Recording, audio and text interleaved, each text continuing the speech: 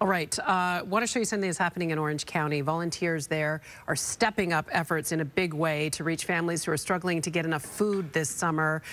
Bob DeCastro is introducing us to the fine folks of Families Forward, the pantry there in Irvine. And I said last hour that it looked like the shelves were stocked behind you, and that isn't the case. They are in dire need of support and are calling out our friends in Orange County to come help.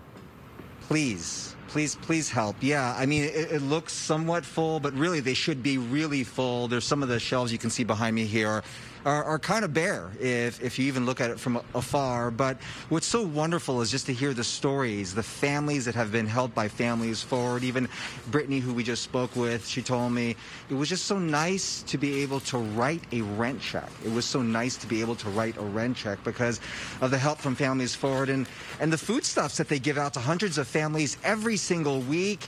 At this food pantry, they do so much for so many families here in Irvine. This is Maddie. She's the CEO of Families Forward. And we were saying, why are these shelves empty right now? I'm looking behind here, and these shelves are empty here. Why the summertime?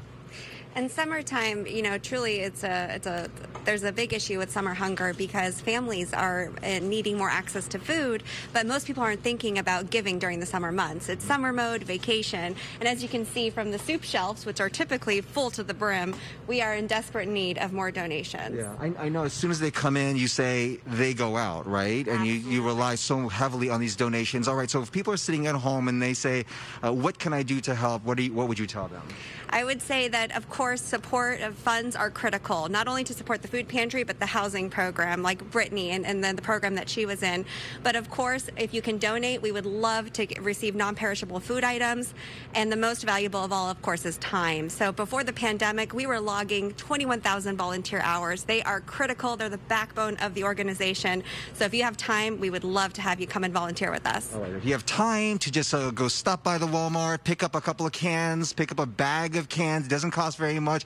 Go get those cans of food. It helps families directly. I've been talking to this volunteer over here. This is Jill. She's busy. I'm going to stop you for 2 seconds here because I know you're busy filling these bags. You've been volunteering. Get this, Michaela. She's been an educator, retired, and now you've been volunteering for 8 years. Wow. What's it been like for you to be able to be here at Families Forward? Well, I really like it because it's local. And it helps local families, and because I'm in the food pantry, I actually get to see food going out and clients receiving food. And tell me again what compelled you to come here and to work specifically at Families Forward. I had been a teacher in Irvine, and it had helped several families of my students. And as a school teacher, we had always done drives for Families Forward. And I just really wanted to give back to a community that had given so much to me and to my family. That's a great so lady. Amazing. Educator, and then she keeps helping, right? Yeah. And she saw, Michaela, how this directly helps families. So, exactly. You know, when you give, it's going directly to families there. So families-forward.org is where you need to go if you want to volunteer, like Jill here, and get alongside her and stuff some bags or bring in some cans or donate some money. You know, Bob, it's interesting because some people get concerned when they're asked for money to donate things. Well, if you're donating food, you know exactly where that food is going in a case like this. Yeah.